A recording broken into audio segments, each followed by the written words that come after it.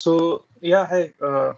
Starting with the title right at the top, microservices, CI/CD pipelines with Azure DevOps and Azure Kubernetes service. This is what we'll be talking about in the first half. So before that, let me just give a quick introduction about myself. My name is Abdul Karim. I am co-founder and principal SRE at Relambda. We provide DevOps and SRE services and consulting for our clients. I've been doing DevOps or SRE or sysadmin, whatever you call it, for more than a decade now. I am a FOSS enthusiast, free and open source software. Been a Linux user primarily for major part of my career as a student as well as as a professional. So I guess more than 10, 15 years of FOSS exposure. I'm pretty active in attending meetups and conferences. Don't really talk much. But you can find me at meetups in Pune or Bangalore, or even these days online. And I'm an amateur gamer. I do play online games when I get time. These days it's hard to find time for that, but yeah, I do that in my free time. These are my coordinates here. If you have any queries, you can feel free to reach out to me over email or LinkedIn or Twitter. Choose your poison. Uh, so yeah, moving to the agenda for today's talk, we'll be quickly covering monolith versus microservices. What exactly is a monolith and what is microservices, and maybe talk about my opinions on this subject because this is a very controversial topic. Neither is better than the other, right? Both are equally bad, I would say.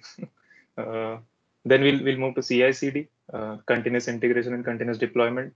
Just quickly try to understand what these terms mean. After that, we'll cover the tools that we will be using for today's demo. Primarily, the tools are Azure DevOps, Azure Kubernetes Service, and Azure Container Service. After that, we'll jump into a hands-on demo. And since this is a live demo, I hope the demo gods are with me. And I hope that we don't face any issues. So yeah, let's hope for that. And after that, we'll open the floor for Q&A. Okay. So monolith versus microservice. So typically, traditional computing has been, has evolved over the years. In the initial days, what used to happen was you used to write code, copy that code onto a server, and just make it available for your users, right? So everything was bundled into one single, you could say, Git repository. Although it was not Git per se in the beginning, it could be very well, a zip file or a simple SCP of code onto the servers. Uh, and microservices is basically breaking down that code into individual components, right? So if you take an example, uh, if you are running a cab rental service like Uber or Ola, you can imagine there are multiple components which are involved in building a service like this, right? There would be a booking API, which is responsible to create a booking. There would be a pricing API, which is responsible for fetching the pricing based on time, location, demand, supply, etc. There would be a location API which would keep a track of your drivers and make sure that whenever you open your app, you see the exact location of your driver, or even when you are in a ride, right? It keeps a track of that. In a monolithic approach, what would happen is you would have all of these functionalities in a single application. And if, let's say, you want to scale up the application, you scale up in the chunk of this entire big monolithic piece of code. Whereas in microservices, you would have separate repositories for these. And in most cases, you would also have separate databases for these individual services. So what the advantage that you get there in a sense is that you can scale these components individually, which means, let's say, if your company has run a promotion, a campaign, and you are going to expect a lot of visitors on your application, which might or might not turn into or result into a booking, but it might put a lot of pressure on, let's say, the pricing API and your location API, right? So if you want to individually scale the pricing API component, if you are in the monolithic side of things, you can just simply scale the pricing component, right? Independent of other components which are deployed. So scalability is one advantage in microservices. Other advantage would be, I would say, when you go with a monolithic architecture, your repository grows over time, right? And if your repository is growing, which means your team is also growing, and ownership of code, Git conflicts, team conflicts, they become an issue. So it's slightly challenging. With microservices, every team has their own repo and they own it end to end. There are also some downsides to microservices. It adds a layer of complexity into the architecture. The deployment becomes slightly more trickier. The deployment process becomes slightly more trickier, right? Whereas in case of monolith, it's fairly simple, right? You have a single artifact, single binary, which you just need to ship, and you can just add on more servers and deploying those binaries there.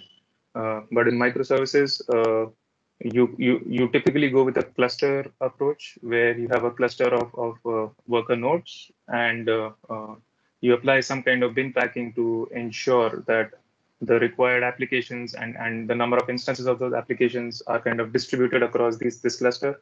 And every individual component should be able to communicate with every other individual component. So there's an orchestrator layer which comes in between, typically Kubernetes or Docker Swarm or Azure Kubernetes service, as we'll see in today's talk. So there's a bit of added complexity in microservices. So again, if we are to compare purely on the basis of which one is better, it's hard to say. But in my experience, what I've seen is companies or startups typically start with a monolith, right? A small code base, and as and when individual components require special attention, you carve out microservices from your monolith. So that's the approach that I prefer. But then again, happy to have discussions or disagree on that. Some startups I've seen, they go with microservices from day zero. And if you've been following the Twitter trends lately, there has been a very popular article by Amazon Prime tech team where they kind of moved from microservices into a monolith, the reverse journey, and they've claimed that by doing so, they've achieved cost optimization up to 90%. They've achieved performance optimization, etc., etc. Even DHH has kind of written an opinionated piece about it. DHH is the creator of Ruby on Rails, is the author of Ruby on Rails, which is a popular web framework built on Ruby. So if you're interested, maybe just read that blog. That's cool. So yeah, I mean, in summary, with monolith, you have simple deployment, difficult to scale individual components, ownership can be tricky, and there's code inertia with time. But with microservices, although you have complex deployment process, but individual components can be easily scaled, and teams can kind of have clear boundaries and clear ownership on the repositories, and it enables you for faster iterations. So, for example, there might be components in your code which might not change that often. And that layer could be your glue code layer, for example, authentication and authorization part, right? Which does not really change often, and every service is kind of dependent on it. So you can carve that out, host it separately, scale up, scale down based on requirement, without worrying about breaking things, at least in that critical component. And you can basically deploy other stuff as and when you want. So this is just an overview about monolith versus microservices. Coming to CI/CD, traditionally, if anybody here is a 90s kid or born before 90s, you would remember tools like FileZilla, where development meant you wrote PHP code and you FTP'd your code into servers directly. There was no Git, there was no version control. It was basically YOLO mode of development. Just go full commando. And in case, let's say, if you push,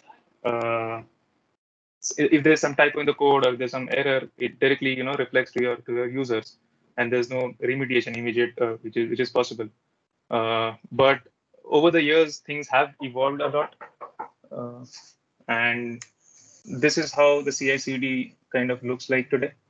Although this is not the complete picture, it's just an overview again, but there are a bunch of steps which have been introduced. So today, what would happen is, as a developer, you would want to push your code to a Git server. It could be GitHub, it could be Bitbucket, it could be Azure repos, anywhere, any Git repository. And immediately after you push the code, there are a couple of pipelines that get triggered. The most popular pipelines are build pipelines and deploy pipelines. But based on your organization requirements, you can have you can do a lot, right? So essentially, it's just compute, and you can use that compute for anything. What would happen is you push your code, a pipeline is triggered, you would want to run some unit tests, you want to run some integration tests on your code. Once that is successful, what you would do is you would build an image out of it, which is an artifact.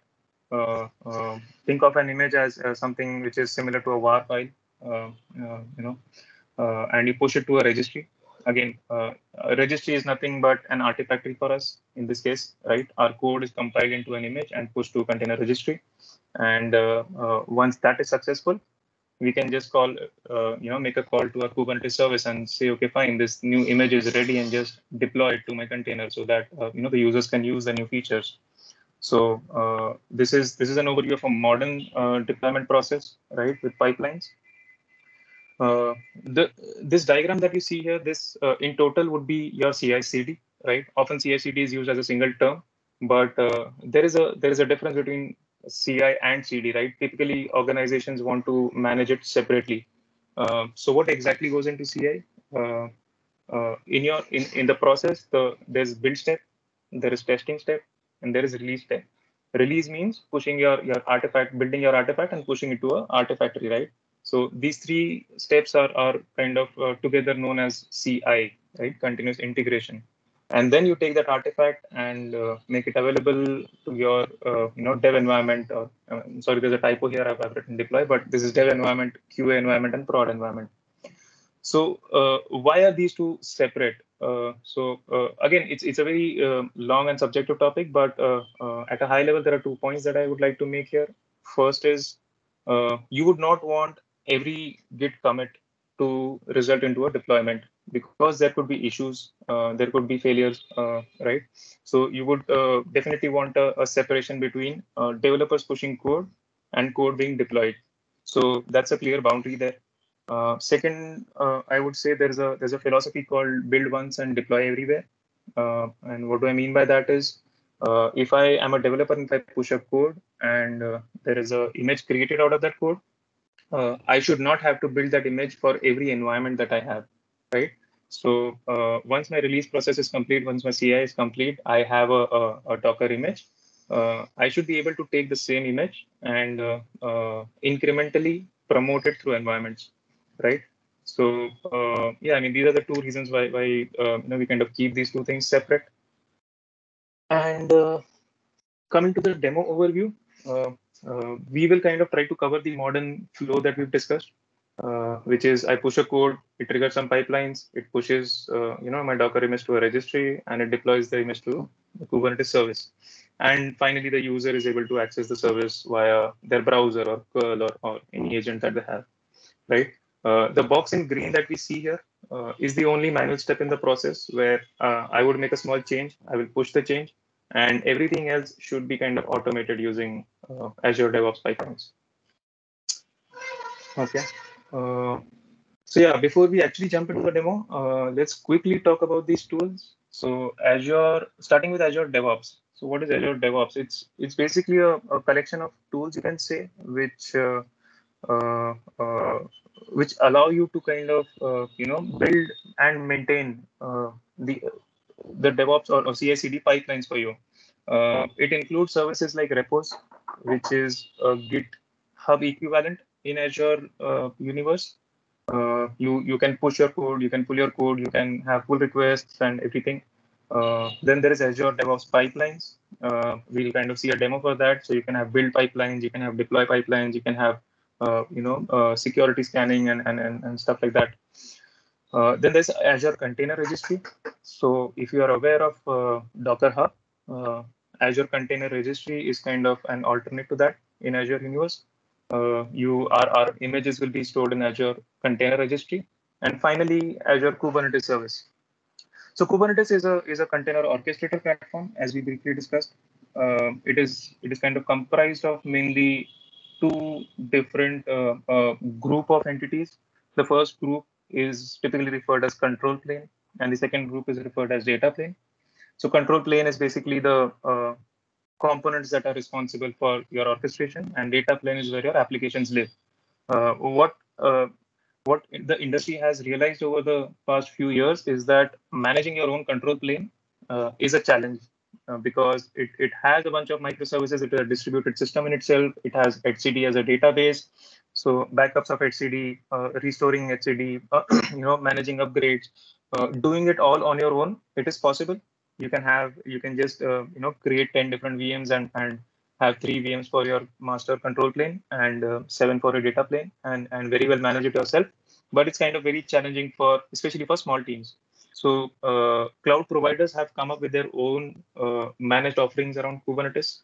So Azure calls it Azure Kubernetes service, and at a high level, it kind of owns the control plane for you. So you don't have to worry about the uptime and reliability and availability of your control plane. All you need to worry about is your applications. All right. So let's quickly move into the demo.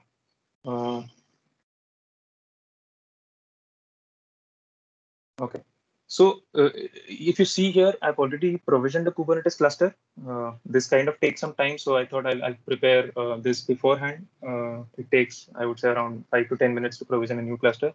So I have a cluster called CI/CD demo. It's version 1.25.6. I have already attached a node pool as well.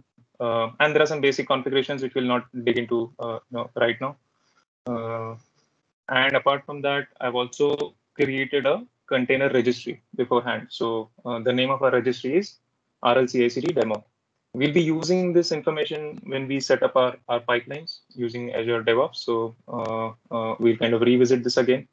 And finally, let's look at Azure DevOps. So in Azure DevOps, if you see here, I've created a project. Yeah, so before we actually go into the code, as I was talking about, right? So Azure DevOps has repos, which is kind of the GitHub equivalent here. It has pipelines, it has test plans. We won't be talking about test plans today, and it has artifacts, right? So let's quickly look at the code structure that we have in the sample repo. I'll be sharing the repo URL in the slides, so you can kind of walk through after this talk if you are interested. So here what we have is at the root, we have 2 directories. First is the app directory where our application code lies, right? This is a sample bootstrap .NET application provisioned using .NET New Web App. I'm using framework version 7.0. And it's kind of a hello world application for this demo. The only addition that I've done here is a Docker file. So Docker file is required because Kubernetes does work on, it's a container orchestration platform. So we need to provide some kind of container to it. And Docker is the most popular container containerization tool, you can say. So we are using Docker here. If you just see, I'm using a base SDK 7 image. I'm starting from a base image. I copy the code inside the container in the image. Sorry. We run .NET Restore, which will basically kind of gather and build the requirements and dependencies for the application. Although our app doesn't have much, then we just do a .NET Publish so that we get a released version. And finally, we kind of run the .NET app here in the final step, right? I'll be building a Docker image out of this and running it locally first, and then we'll move to cloud. So all for that. And then there's apart from app folder, we have a manifest directory. In the manifest directory, I've created 2 different resources. The first is a deployment resource. When I say resource, it's a Kubernetes resource, or you can say a Kubernetes object, right? So these are the bare minimum requirements if you want to deploy a web application and make it accessible to the outside world. So you need a deployment object. Although you could also go with pods or replica sets, but deployment is the most popular Kubernetes resource which is used, right? So I create a deployment object. You can see that I'm using an image here, RLCICD demo. If you remember, this is the name of the registry that we have created, right? And this would be the name of the image. The container, the application will be running on port 80, so we expose port 80 here. And in the service object, we kind of expose again. We define that the container is listening on port 80, and the service should also listen on port 80 because that is a default HTTP port. The keyword here is type load balancer. What this would do is it would create an Azure load balancer for the service and expose whatever application is running inside this image via this load balancer.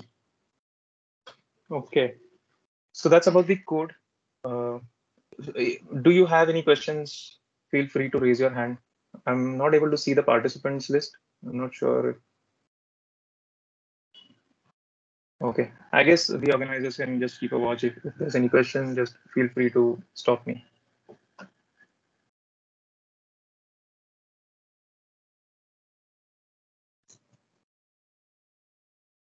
Okay, am I still audible? Yes, you are. There are Awesome. no. Okay, there is one Awesome. question coming up from Prasad. Like, is manifest and artifacts are the same? No, not really. Artifact is artifact can be basically anything. A manifest can be an artifact. A Docker image can be an artifact. A zip file can be an artifact. So technically asking, yes, our manifest can be artifacts, and we will be rather using those manifests as artifacts in our pipeline. So I guess the demo will make it clear. Okay, so this is my code here on my local, the same structure that we saw there, right? Before we actually go into the pipeline part, let's just build the image locally and try to run it. So I do a Docker build, I tag it accordingly based on the container registry that I've created and the image name that I want it to be. And to run this, I just run Docker run FNP activity. Right. So you can see here the application has started listening on port 80. So what we'll do is we'll just try to access localhost. So yeah, hello global Azure community. This is running from a local machine. Now our goal is to basically take this app and ship it to our Kubernetes cluster. Before we do that, let's just see kubectl get pods. I've already configured kubectl for my local machine, and if you see, there are no pods running in my default namespace. And once we are done, we should see a pod running here for our web app. Okay. So let's go to Azure DevOps. And if I go to pipelines, I see that there is no pipeline currently running here. We create a pipeline. So what we'll do is we'll break this into two parts. In the first part, I'll create a build pipeline using the wizard, this UI that you see here, which will essentially do nothing but create a YAML file and commit it to my repo. So there'll be a Azure DevOps pipeline.yaml in my repo. And once we have the build pipeline, we'll kind of then manually try to add the deploy pipeline by modifying the YAML, right? So let's start with the wizard. So I want to create a new pipeline. Where is your code? It supports all popular Git repositories, but our code is already in Azure repos. So we select Azure repos. It kind of detects my repository. So this is my repository, the repo name. And I would want to build and push my image to Azure Container Registry. So let's select this option here.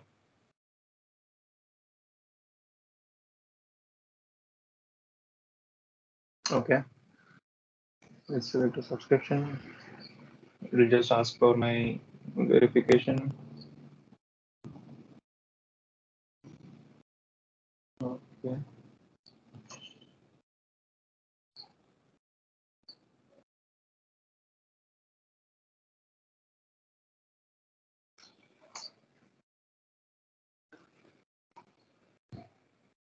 Cool. So authentication is done. I can see that I can. It is already listing my container registry here. The image name, as we discussed, we'll kind of go with Hello World, right? So just to give context, this is the registry name, and inside the registry, if I go to repositories, you see that there's a Hello World, repository created here. This is present because I was already trying this out yesterday, and you can see there are a bunch of images already posted. The latest one is 56, and we should see some new stuff here once our pipeline has executed. So let's go back to Azure DevOps. Image name is Hello World and Docker file. Okay, so it's asking for the path to Docker file because you need a Docker file to build an image, right? So build.sources directory, this is a system variable, which kind of is the root directory of my application. And inside the root, as we saw, we have an app folder, and inside the app folder, there's a Docker file. So this is the path. I'll just say validate and configure.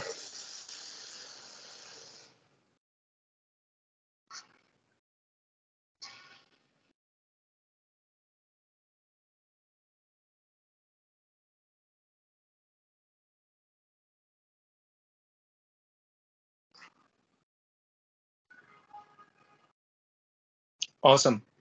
So if you see here, it is creating Azure-pipelines.yaml. And once we save this, it will commit this file into my repo. Let's just go through this file. The first section here says trigger master, which means it will be watching master branch. Any push that happens into master will trigger this pipeline. Regarding resources, it needs self repo, the code which is this repo is kind of self-sustained, so it just needs its own code. It has also declared a bunch of variables for me. The first one being Docker registry service connection. Quickly, if we talk about service connections, if you go to project settings in Azure DevOps, you can see service connection section here, and you see there are a bunch of service connections. Why it is needed is because when you build the Docker image and you want to push the Docker image to ACR, you need to basically authenticate with ACR, right? It's a private registry. So this connection kind of makes that access possible so that my pipelines should be able to push code to ACR successfully. Yeah, there's one more connection here, which we'll see later, but this is a Kubernetes service connection. Again, if I want my pipeline to deploy something into my cluster, my pipeline should be able to authenticate with the cluster, right? It's not a publicly open cluster where anybody can do anything, right? It's a private cluster for my organization. So I need to set up that integration first. So these two service connections are kind of needed here. Uh, so this is the name. So the wizard has kind of done this for us. But if you don't want to use the wizard, you would have to manually kind of ensure that there's a service connection and you reference it properly. Second variable here is image repository. We are calling our image hello world, which is fine. The third variable is the container registry URL. Again, we've seen that it's called rlcicdemo.azurecr.io. Docker path, we've discussed. Tag, this is an important field here. Again, if you see, it is build.build ID, which is a system variable which will be made available to the pipeline during runtime. And we'll be using this tag to tag our Docker images so that every new build pipeline builds a new tag image for us, right? You don't want to use the same image again and again because let's say if you want to roll back from 56 to 55, it becomes kind of convenient. There are different strategies people follow here. There's semantic versioning, there are branch-based tagging, etc., etc. But for this demo, this is an opinionated version and a very simplified version of things. So don't take my word for it. Don't take it to your boss. See what your organization needs, what you're following, and do the changes accordingly, right? Agent name, we will kind of get rid of this. We don't need it. Instead of that, what we need is pool. Uh, we'll also quickly talk about pool first. The pool that I'm going to use here is pool 001. Again, if I go to settings and if I go to agent pools, I see there is a pool 001. Why I had to do this is because the hosted agents were not kind of working. So I had to deploy Azure DevOps agent, the VSTS agent onto a Linux VM and register that VM, as an agent here.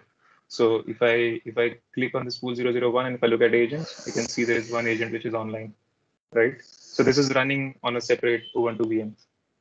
And all our code will be kind of CI/CD code will be executed from this VM, right? So pool 001 is the pool that we are targeting. Coming to stages. So if you have used any kind of CI or CD tool in the past, be it Jenkins, be it GitHub Actions or Circle CI, you'll see a similar structure there, right? So in Azure DevOps, you start with stages. You can have multiple stages, right? Right now, we just have one stage called build. So there are stages inside stages. There are jobs, and inside jobs there are tasks, right? So that's how the hierarchy looks like. So you can have multiple stages. Each stage can have multiple jobs, and each job can have multiple tasks. So our job here has just one task. but you can also just go ahead and add another task. So if I say task bash, right? The wizard kind of makes it simple for you, but you can type the YAML all yourself. I'll just say hello world from Azure DevOps pipeline. Okay, and I say add. So it kind of pre-fills things for me, right? The indentation. Cool. So once I run this, two things will happen. The Docker image will be built and pushed, and I should be able to see a new image in my container registry, and I'll also see this message being printed by the pipeline.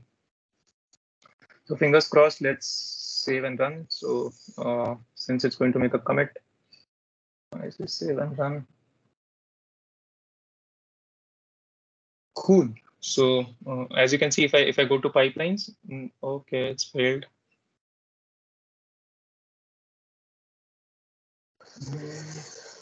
Okay, got it. So what it says is no hosted parallelism has been purchased. So like I said, the hosted stuff has been, I'm not sure it has changed.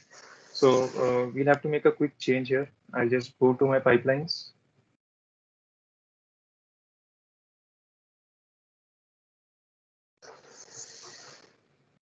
Read the pipeline, and if you see here, it is using a hosted pool, but we have already defined a global variable where we say that use my own agent, right, and not the Microsoft hosted agent. So I just remove that. See.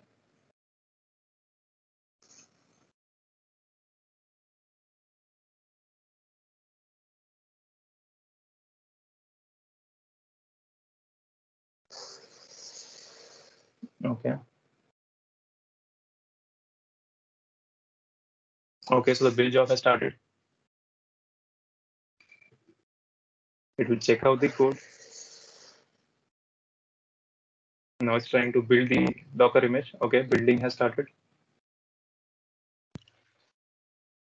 Sorry, there is a question in the chat, like the generated YAML file, will that be also available into the repository?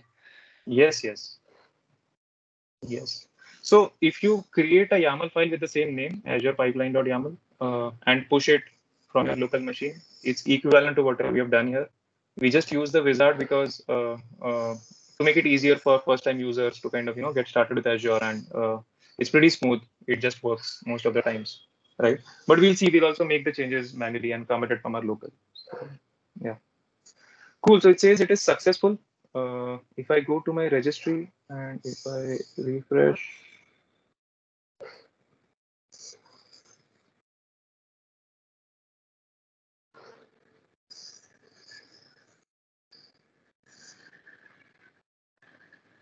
awesome. So I see a new tag which is pushed here, 58, which is 12:21 p.m. today. So our code is working.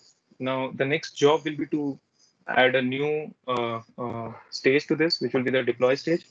So for that, what I'll do is, so since there have been commits from the UI done, so I'll just pull the new code. And if you see, there's a Azure pipelines.yaml file, which is kind of created. So I guess that answers the previous question, right? So let's just quickly go to, I'll just open VS Code.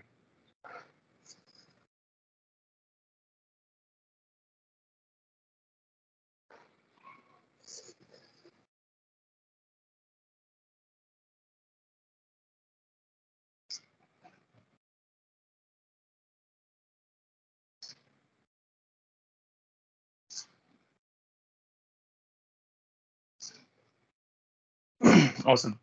So this is the same YAML that we saw in the web UI. So what we'll do is we'll in the stages section, we'll add a new stage called deploy. I've already kind of created a backup file just to save time. So if you see, there are two stages here. We'll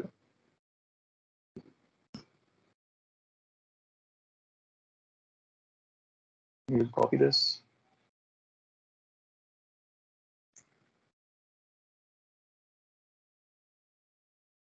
Stage deploy. So let's go through the stage deploy. Okay,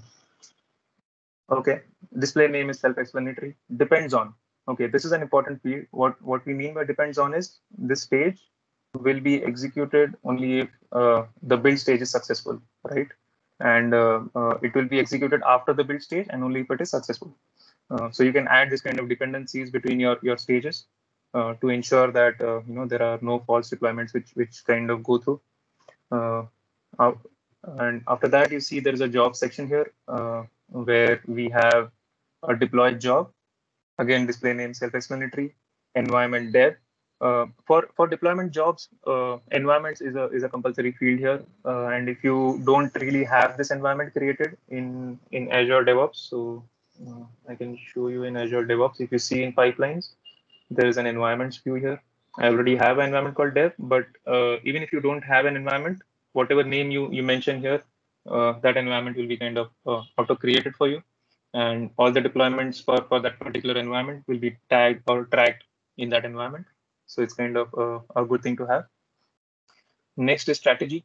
So strategy run once deploy. If you see that in the previous job, we don't really have strategy run once deploy kind of structure here. But again, this run once is the default strategy, but you can also have advanced strategies like maybe rolling rollouts or canaries. For this demo, we'll just focus on run once. I'll be sharing the link. I'll be sharing some resources in the last slide. So if you want to know more or read more about this stuff, maybe you can refer to that. So let's quickly look at the tasks which are there in this job. So first task is download the artifact, right? So again, the first question that we had around manifests. So we will need these YAML files so that our pipeline can deploy the YAML. And essentially what it will do is behind the scenes, it will run kubectl apply. And to run kubectl apply, we need to give it some YAML, right? And those YAMLs, as we have discussed, we have stored it in this manifest folder. So the artifact manifest, and we use a system variable again, which is nothing but the path of this particular code repo for this build, right? Every build will have a unique path on the system. So it is like your repo path / manifests. Cool. And the second job is basically to run deploy on your cluster. We spoke about the Kubernetes service connection. Uh, uh, in Azure DevOps settings section, we saw that there was two service connections which were required. First was for Docker and Docker push, and second is for Kubernetes. So this is the same name that we see here. Namespace we would use default for now because we want to deploy our application in default namespace. The path of manifests, we'll kind of use the artifact directory variable here because that's where the artifacts will be made available for me. So artifact directory / manifest / web app.yaml. Okay. And the container section basically tells Kubernetes or rather kubectl which image tag is to be used, right? Because if you see here, if I go to my web app.yaml, I have already given an image tag here, but this is fine for first time deployment, but with every incremental deployment, I would want this tag to be updated, right? I would want 54, 55, 56, 58, right? So you can kind of override this image tag in a way using this container section here. And the format that you see is container registry / image repository :tag, right? Which is in line with the YAML that we are using, right? So container registry is the first variable. Second variable is the image registry, and :tag, right? So tag in our case is the build number. The variables, I guess. Yeah, tag is just the build number or build ID. So that's pretty much it, except that I just need to add one more task to my build job, and I'll show you why. Because we are downloading an artifact, but we have not uploaded any artifact, right? So we need to upload an artifact as well. So what I'll do is in the build job, I'll just make sure that I upload the artifacts, right? And make it available at the manifest path so that I can later on use it in the deploy job. So these are the changes that I've done here. And let's just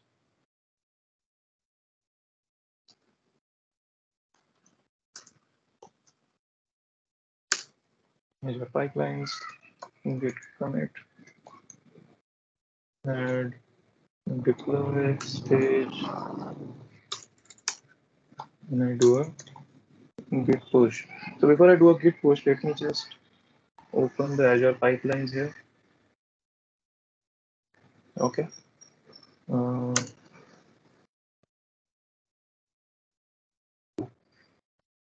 So if you see, immediately the pipeline has been triggered as soon as I push the code. So let's see what's happening inside the pipeline. Okay, it's doing something. And now you see there are two stages. First is build and push, and second is deploy. Let's monitor build and push.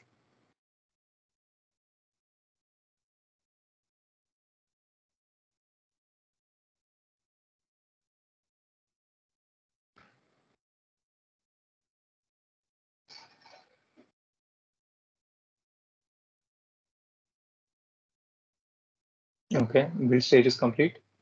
If you see that this deploy stage is waiting, and it says that the pipeline needs permission to access the resource because since you created a new pipeline, the first time you try to access an environment, it requires a manual intervention. So if I just say view, I just need to say permit. Permit is done. So it should start in the deployment stage.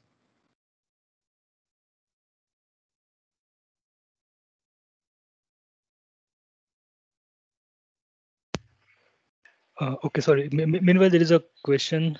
Prasad need confirmation or clarification that .NET build and .NET publish has been done on Docker file, and the deploy is on YAML for the Docker images on Kubernetes. Is the understanding correct?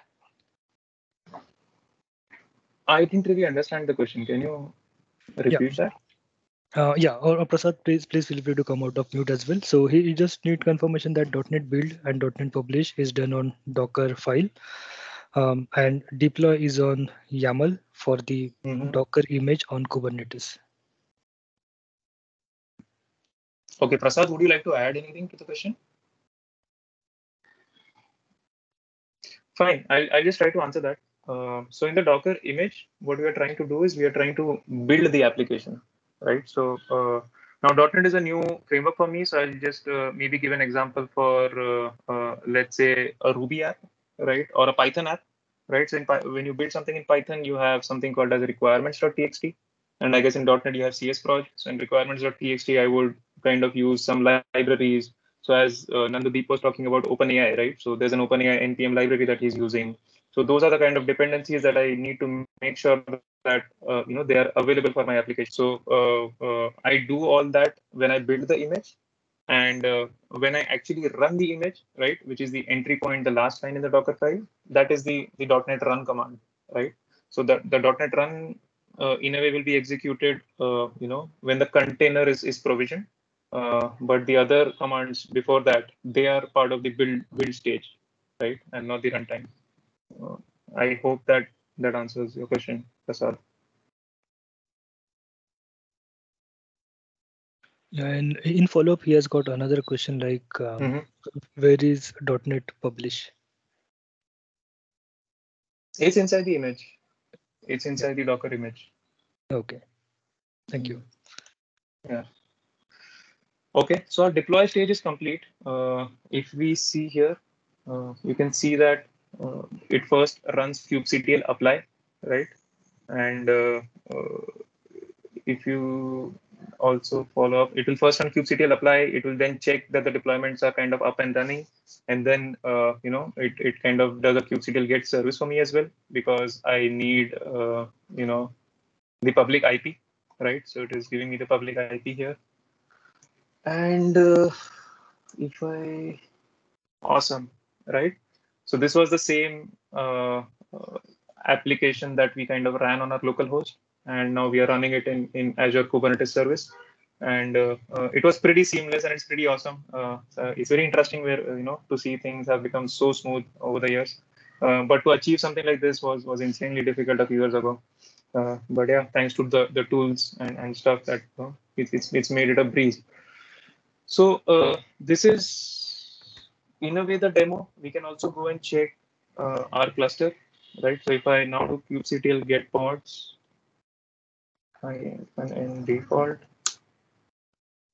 I see that a new pod is running here. Earlier, there were no pods, right? If you look at this command kubectl get pods, it said no resources found, right? So I have a kubectl will get pods. I see a pod. If I do pods, -c, I also see that a web app service has been created. The type of the service is load balancer, and this is the IP address of the load balancer. So we can also maybe make a small change, one small change, and run the pipeline again, just to solidify the demo. So if I go to, let's say, pages, index.html, yeah, this is the page. So I add hello global Azure community in 2023 and beyond, and add a few more exclamations, right? So this is the change that I want to push. If I just check git status, see if I git add commit, some messaging, git push. Okay. So let's look at the pipelines again. I go to pipeline. Yeah.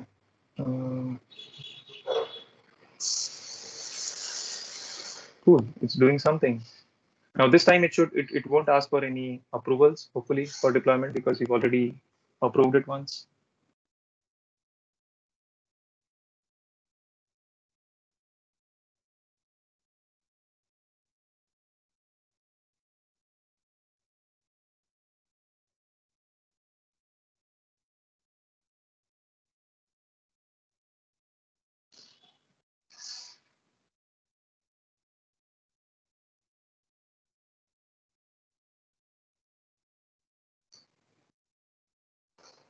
Okay, so build part is done. So if you see after the build and push, I forgot to show you the bash output. If you remember that we added a small task for bash where we said hello world from Azure DevOps pipeline. That also gets executed, but this is a good hack. If you want to do any pre or post processing in your pipeline, you can maybe send out notifications to your Slack channel, call some webhooks, use our internal tracking system, whatever you want to do, right? Essentially, you can achieve that using a bash task. So build is complete, deploy is complete. Let's go to my application. Amazing. So it says hello global Azure community in 2023. So yeah, I guess that pretty much covers up the demo. I guess I still have time. Do we still have time, Nandeep, or do we break for Q&A? There was one small feature I would just want to cover. Yeah, sure. Please go ahead with it. Okay. So the approval part, there's one really interesting thing which you get out of the box in Azure DevOps, which is again a pain in other tools. So if I go to environments, and if I select dev environment, and I go to approvals and checks. Okay. Let me just maximize this. I go to approvals and checks. So going to approvals, I can add usernames here, right? So if I want to, let's say, protect my production branch deployment, and I would want only a handful of people to be able to deploy, to that branch, irrespective of whoever is pushing the code. I can restrict that particular environment and add a list of whitelisted users here. So I just add my name here. I create this approval. So after this, what will happen is, again, let's make a small change beyond with security and approvals. Okay. So I do git add, git commit, awesome security, git push.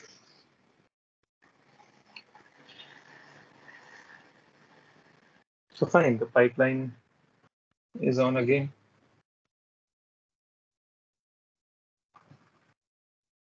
Just wait for the build to complete.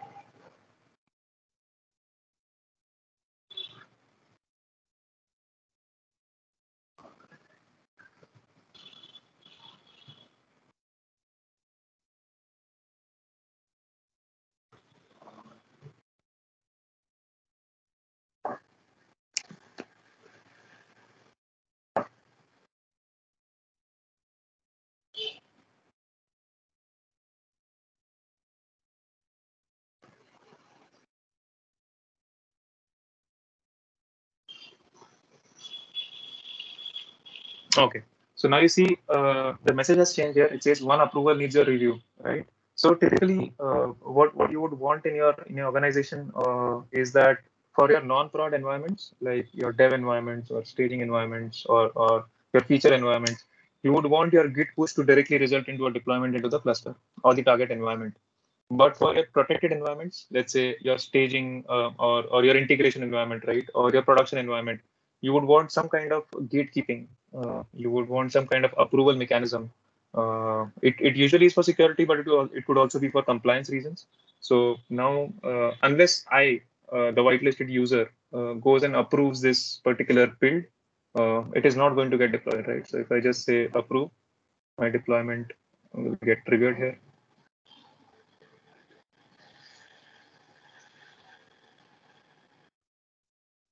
Okay, so this is done.